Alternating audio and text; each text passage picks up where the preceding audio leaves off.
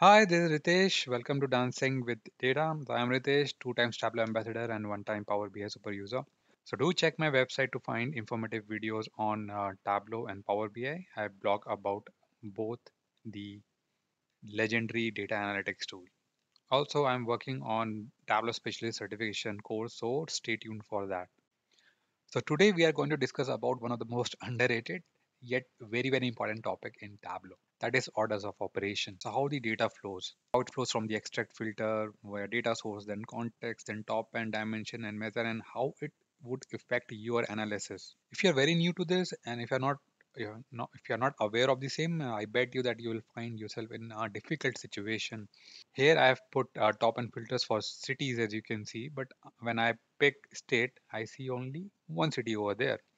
So that's a common problem. Another example is that here I'm using measure filter. So according to the measure, it is getting changed. So I want to make it intact. Means if it is like 31%, 31% is the sales of West with respect to the overall sales.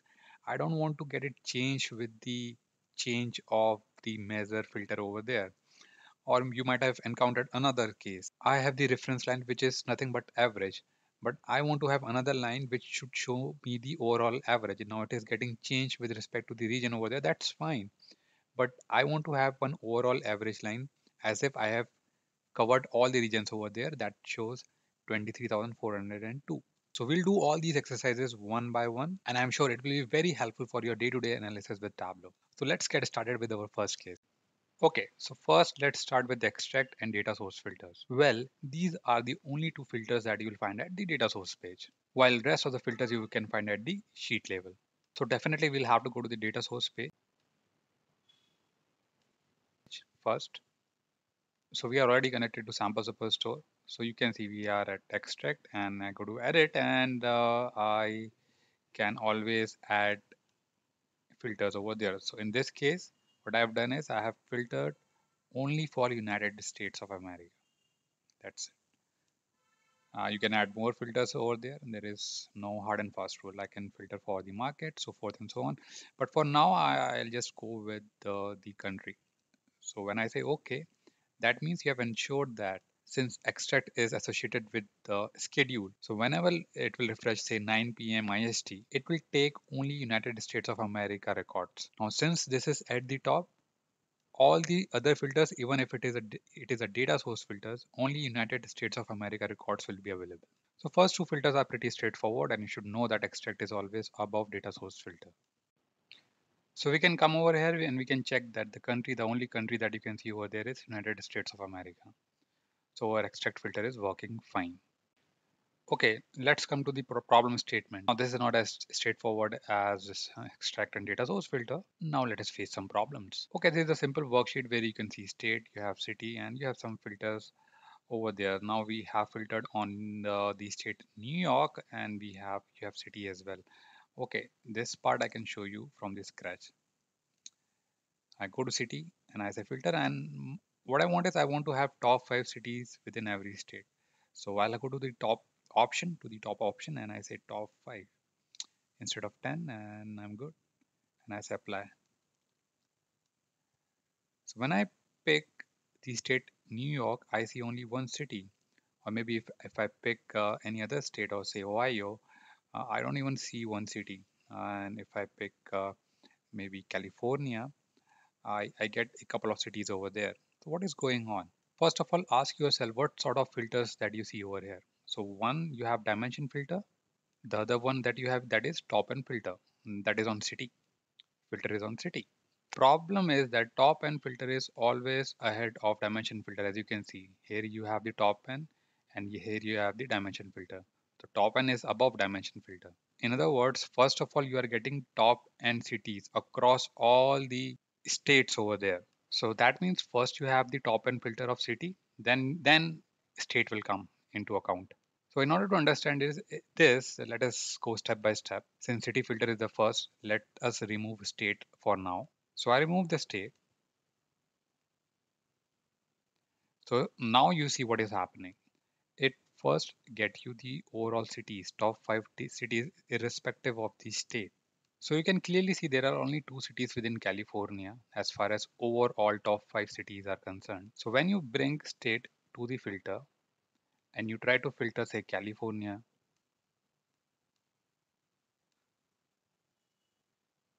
so I need to ensure that only California is selected, not all the 5. So I say apply and you get the two cities over. So that is the operation. So first you get top 5 cities overall and then the state is filter, which is not helping us at all. So you can guess it now that in order to solve this problem, we need to filter state first and then city, right? So either dimension filter has to come over top n or top n has to go below dimension. These are the only two options that you have. Or in other words, if you can turn your dimension filter to this one parallel to this context filter, then it may help you. Now let's go and try to do the same. Let us try to increase the Okay, so let us try to increase the priority of the state California by turning this to a context filter and boom, it has gone up. It is there now, just above city. And now I can get different, top 5 cities for all the different states. Perfect. So I hope you understand that how important this is for you.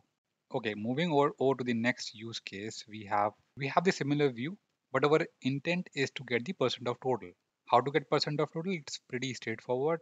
If you have sum of sales, you can just go to quick table calculation, and here you can see percent of total. This is the option that we are exercising right now. But the problem here is that I want percent of sales for California with respect to the overall sales across the region. So right now it gives me 65% within the region west, which is okay, which is helpful as well. But if I select all the region, right, then percentage will go down. It's 20.47% because it will take the overall percentage with respect to all the regions. So along with 65.29, I also want 20.47% as well. But then since I've filtered, since dimension filter is applied over there, that is not allowing me to get that number. In order to come out of the effect of the dimension filter effect here, again I need to go back to my order of operation and I can see that above dimension filter I have something called as fixed LOD. So if I change my calculation to fixed LOD, it will overwrite the effect that is being caused by dimension filter. So let me go and create a brand new calculation. I go and create calculate field and this will be my calculation. Let me expand it. So it says sum of sales, that is the sales in whatever partition that you are in this case California, divided by the overall sales because fixed is above dimension filter. That means when I say fixed over there, it will also go to central region, it will also go to east region, it will also go to the other regions which you don't see over here and get you the overall sales and get you 20.2%. So let's see if we can do that. So I give it a name as percent of total by overall sales.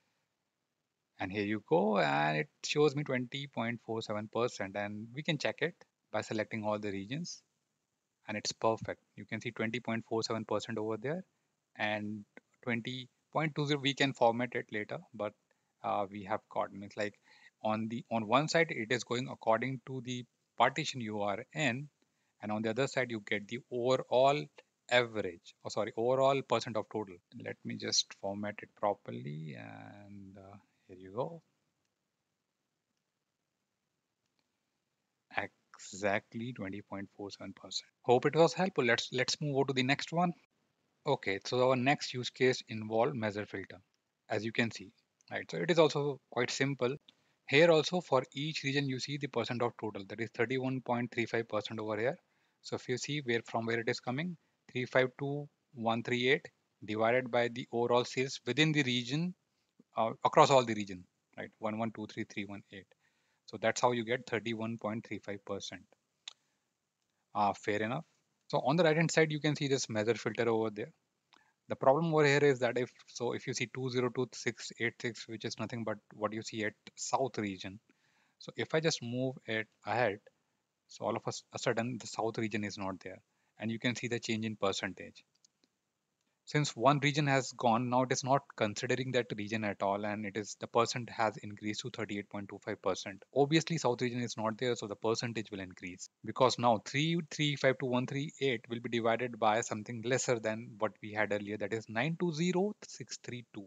So although I want to filter it, but I want to keep that number intact as well. That is 31.35%. So now what to do? Again, please go back to your order of operation. So we know that exclude LOD is above measure filter. So we'll try to bring this element in and see if we can solve it. So we'll make use of this exclude function. So that will exclude all the region. That means this very particular function will give us the overall sales. And since it is above measure filter, there should be no effect of this filter. So let us test that. So let me expand this. I hope this is clear enough. Sum of sales divided by the overall sales. Now this is exclude. This should be above measure filter. And I say apply and I say okay. And I got it over there. Okay, so let us see. And let me turn the label on for this one. And here you go. So this at this moment, it's like equal.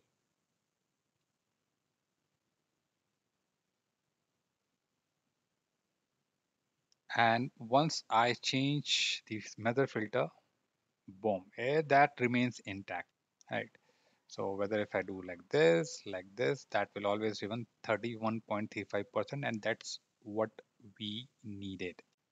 Last but not the least, let's talk about the reference line because these are at the bottom at your order of operation. This reminds me of my last bench in the school.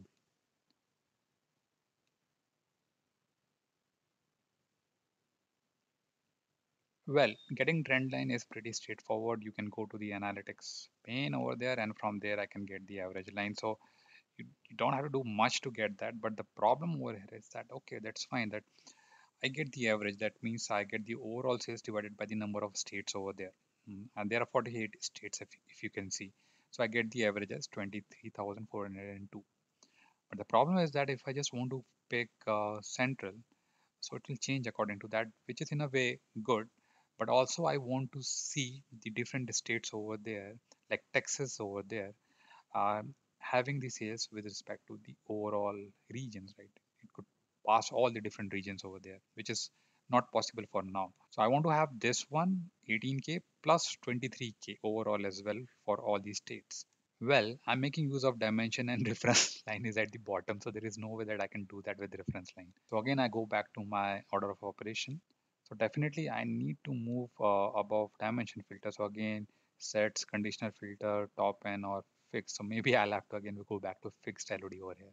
So let us try to create a fixed LOD. Now, what is this? What is average? Average is nothing. If I just expand it, first of all, you have to get the overall sales. So fixed sum of sales will get you the overall sales, means the total sales, and you have to divide that with the overall count, the number of states. Like United States, in this case, you can see there are 48 states.